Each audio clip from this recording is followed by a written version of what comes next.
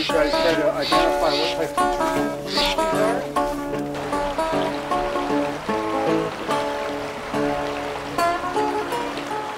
We were trying to figure out a way to generate resources for Wolftree, and we came up with the idea of the Wolftree Challenge as a way to connect the community with what actually Wolftree does. So the way to do that to us was to actually put people into a Wolftree classroom. Yes. Well, you put your binoculars on. You can start practicing right now. When we were walking down the hill, we saw evidence of fire, and then we saw that they were putting down brush and debris in piles, so we're guessing that they are doing fire prevention. And then I also noted that there's junipers along the riparian zone here, and that there was a young ponderosa grove coming down the hill. Then I was going to make a note on the geology as well. Items that are outlined in your forms, which are like doing some journaling. Items are for viewing. You can kind of suck them up out of your bin here and put them into the different trays, and that way you can view them and identify them and sketch them and do all those wonderful things.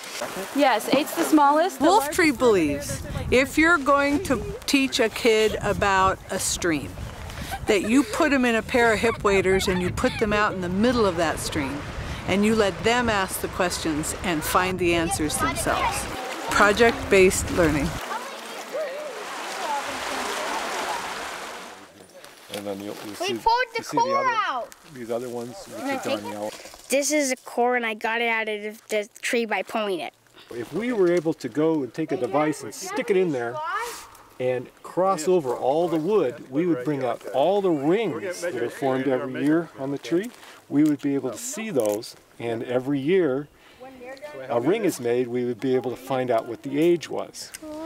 4, 5, 56, 57. Yeah? So when the challenge is over, we gathered at Aspen Lakes. We had a silent auction and a live auction, and the kids and the families who were all there were celebrated with awards. They were judged on creativity, on correct answers, on outside-the-box thinking, and working in teams. Incredible job and boring the tree. So congratulations, you guys. It has been an incredible experience for anybody who is involved in it. They learned a lot about themselves, they learned a lot about their families, they learned how to work in groups, and they learned certainly a lot about science. There's a little vial for... Science literacy in this day and age is so important and so vital. We need this educated workforce to come into this next decade, and this is what Wolftree does.